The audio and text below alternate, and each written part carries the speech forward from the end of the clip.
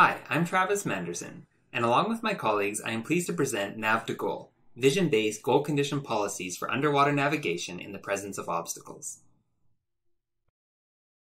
At McGill's Mobile Robotics Laboratory, we are developing robotic systems for scientific data collection like coral reef monitoring.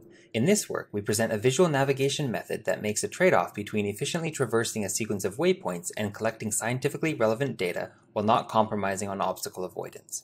In these scenarios, rather than traversing the sequence of waypoints directly, it is often more useful to record data of scientific relevance along the way. The method proposed in this work makes the following contributions. First, we propose to train a waypoint-agnostic, vision-based policy by sparsely labeling images collected by the robot with steering corrections from a human operator. This reactive policy combines safety and relevance of scientific data. It can be used for autonomous, reactive, visual navigation, staying over regions of interest while avoiding obstacles. Second, using state estimation running on board, we automatically build another dataset for training a goal condition navigation policy without relying on any additional human demonstrations. Finally, we demonstrate our system in a challenging open ocean environment, with no GPS or known objects, poor visibility, and high currents.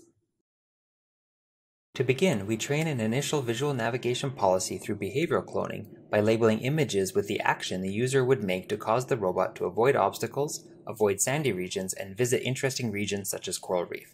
From this dataset, we train a behavioral imitation policy to predict steering actions on the robot. In practice, we improve the controller until it achieves satisfactory performance by iteratively labeling new data and redeploying the policy on the robot for a number of trials. Although the behavioral policy allows the robot to swim autonomously while avoiding obstacles and visiting regions of interest, it does so greedily and is not able to visit a specific geometric region. What we want to do next is create a goal condition policy that allows the user to define a set of waypoints for the robot to explicitly visit, but still avoid obstacles and stay over regions of interest along the way. Following exploration trials, we make use of the dataset of images, actions, and relative position of the robot recorded using onboard visual odometry and augment this dataset to include waypoint goals.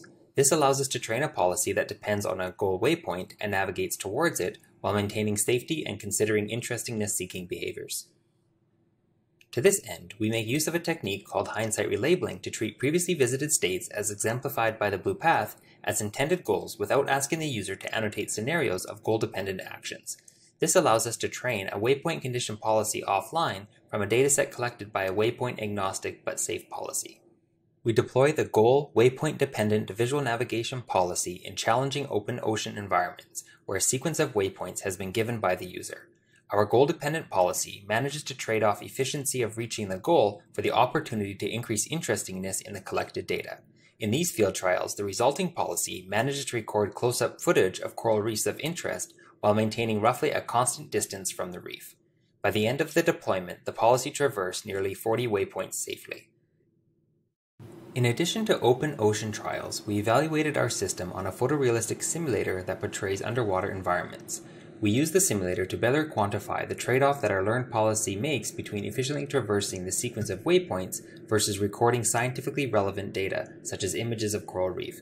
As shown in the graph and by inspection of the trajectories, our policy, as shown in blue, collects a higher percentage of relevant data than a direct path policy while still reaching the intended goal.